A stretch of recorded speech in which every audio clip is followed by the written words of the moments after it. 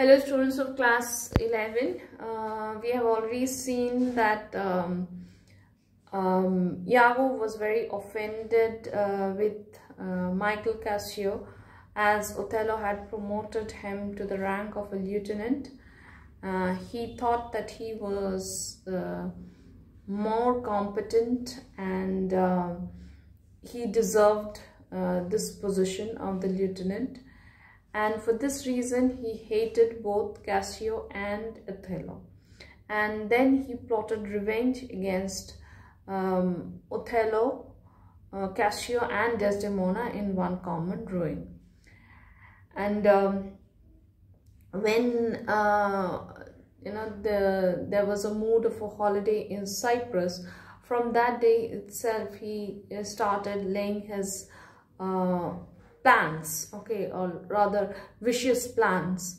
And what he did was he made Cassio overdrunk, which was a serious offense for an officer on guard. And then he exaggerated the whole thing to Othello, and Othello at once dismissed Cassio from his position. And that was the first success of Iago. Cassio, whom this misfortune had entirely sobered, now lamented to his seeming friend Iago. Reputation, reputation, reputation. Oh, I have lost my reputation. I have lost the immortal part of myself, and what remains is bestial. My reputation, Iago, my reputation. He despised himself. He thought how he could ask the general for his place again. Iago advised him to apply to the lady to mediate for him with her lord. So Cassio thought that Iago is a very trusted person or a trusted friend. And so he said that, look, Iago, my reputation is gone. So if my reputation is gone, it's like there's no point in living, because what remains of me is all, an animal. So, what is the way in which I can get back my position? So, very craftily, Iago says that if you really want your position, you should go and plead before Desdemona and ask Desdemona to plead on behalf of you to Othello to give back your position. Give back your position.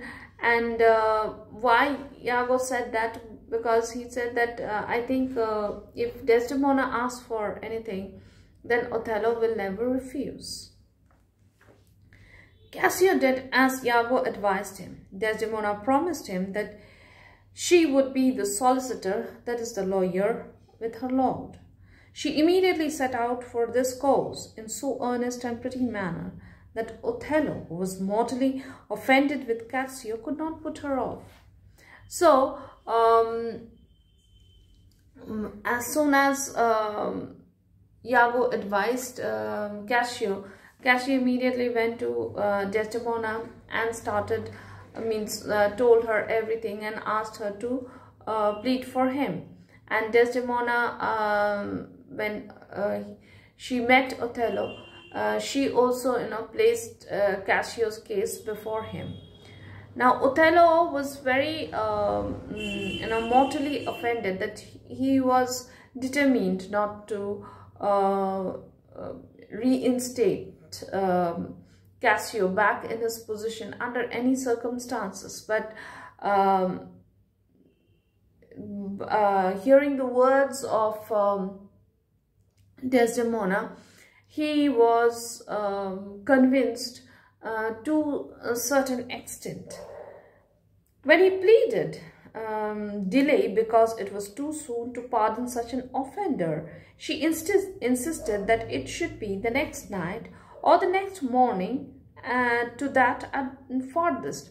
So Othello said that, okay, what you're saying I accept, but I cannot reinstate him in his position so soon. That would not be correct on my part. And Desdemona said that, what are you saying? Look, I cannot take any delay.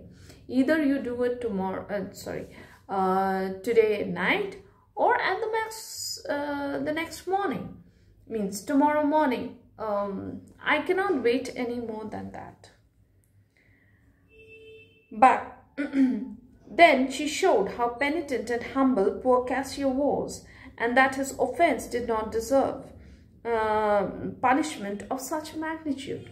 So Desdemona said that, look, Cassio is really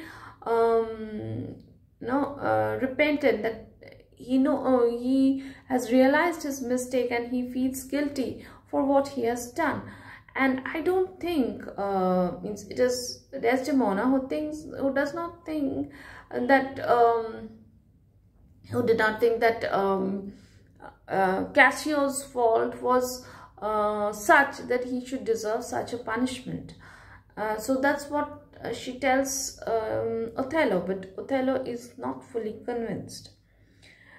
So she said, "What, my lord, that I should have so much to plead for Cassio, Michael Cassio, that came a-courting for you, and oftentimes, when I have spoken in dispraise of you, has taken your part.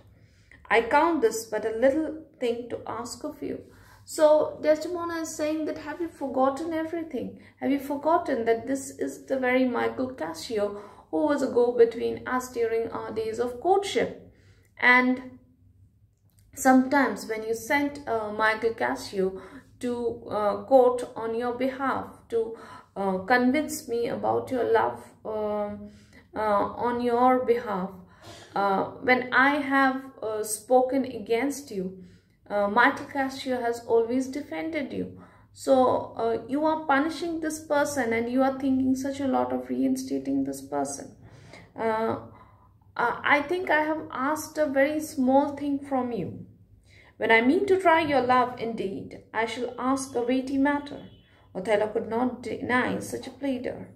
He promised to receive Michael Cassio again in his favor, but only requested Desdemona to leave the time to him. So now Desdemona says that, I've asked for a very little thing. If I want to test your love, I will ask for something more serious than this. So hearing all this, Othello could not refuse Desdemona, and he got fully convinced. But what he said that, okay, I promise you that I will reinstate him, but leave the date and time to me. That I cannot tell you right now.